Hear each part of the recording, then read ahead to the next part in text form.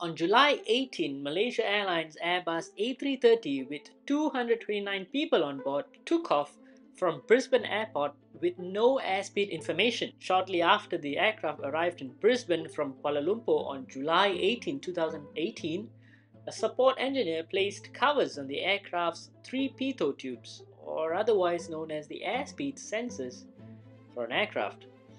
This was to prevent them from being blocked by mud warps, a known hazard at Brisbane Airport. Pitot tubes are generally used as speedometers like on your cars, but on aircrafts that actually measure the fluid flow velocity that goes through within those pitot tubes.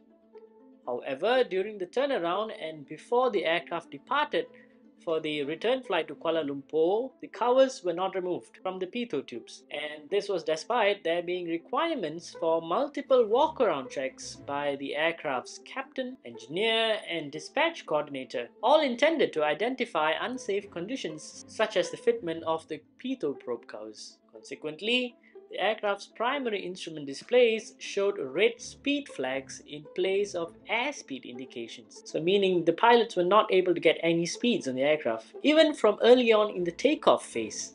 However, the flight crew did not respond in time for the takeoff to be safely aborted. When the speed went past V1, the aircraft went airborne and climbed to an elevation of 11,000 feet where they performed troubleshooting and other procedures, including shutting down the aircraft's air data systems.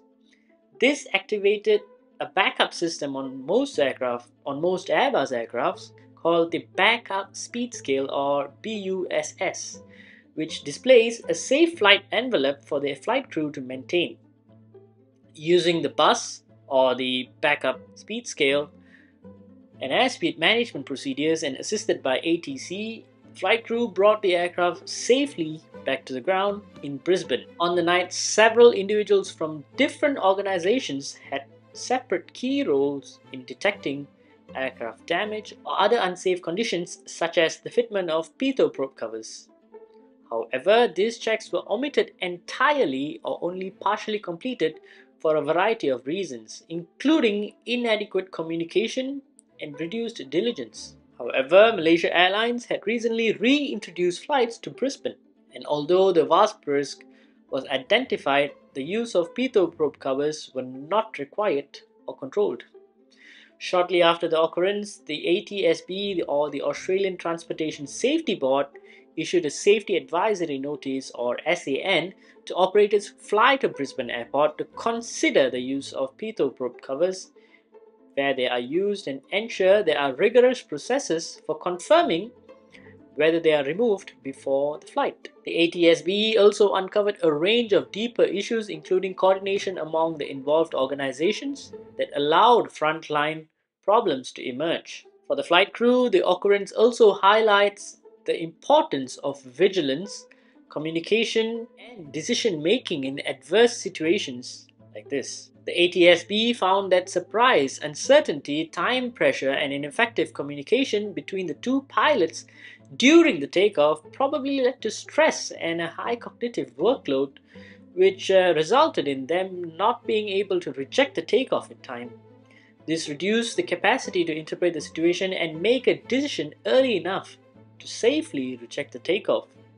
In response, the Australian Transportation Safety Board has issued an SAN advising manufacturers and operators of all large transport aircraft to consider what types of unreliable airspeed situations may occur or can occur in these aircrafts, how the information is presented to pilots, and what the responses are expected from the pilots in order to avoid situations like this. All of the relevant organizations have contributed to the large number of safety actions taken in response to the incident and the ATSB's investigation.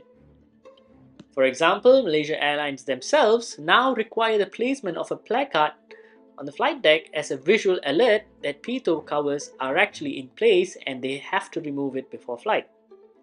This has introduced improvements to its change and risk management procedures. Airbus, meanwhile, has implemented additional flight crew training standards about unreliable airspeed on takeoff, added guidance to the flight crew techniques, and has commenced a review of airspeed indications in A330 and other aircraft types. The ground handling and engineering companies involved in the incident have also made system and process improvements, and the airport information provided to pilots has been amended.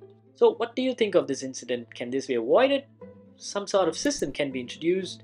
I would like to hear from you in the comment section below. Until next time, positive rate, you're up.